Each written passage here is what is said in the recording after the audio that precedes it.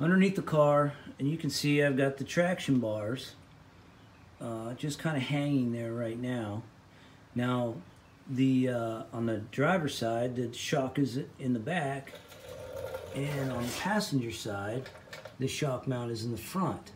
So this whole perch is uneven from side to side. So I've already taken a measurement where the rubber stopper is going to hit on this side and this side.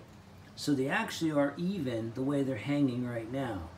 But the problem is, if you wanted to leave them like this, you can see that the front is touching the perch and the back is about an inch away.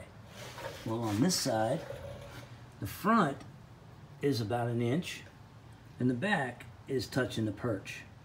So the question is, what do we do with this space here?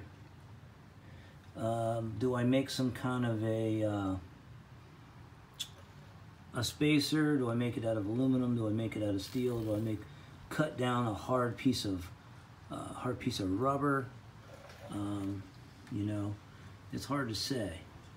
So you may have noticed I've also got air shocks on the back, because with these wide tires,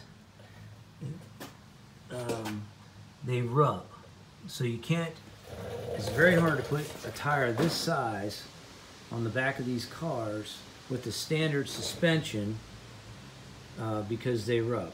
I eventually would love to go to a 4-link, but for now, we're just going to run the factory suspension in the back, and the air shocks, they just have a little bit of air in them, so the wheel wells don't rub. It keeps it up in the air.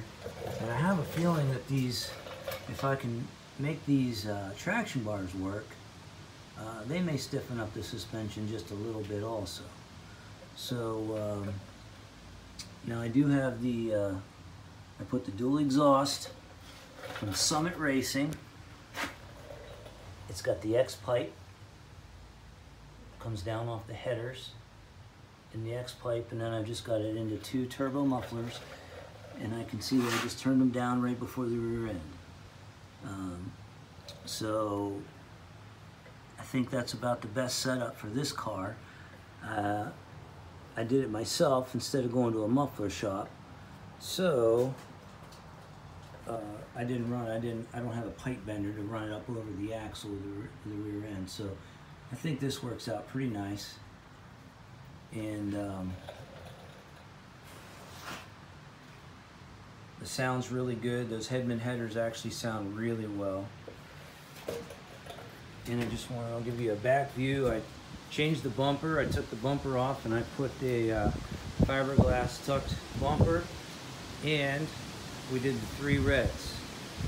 I don't like the look of the factory Mustang II taillights, and anybody who's into Mustangs knows that the amber light that goes here is the exact same size as this one. So go find yourself another set of taillights and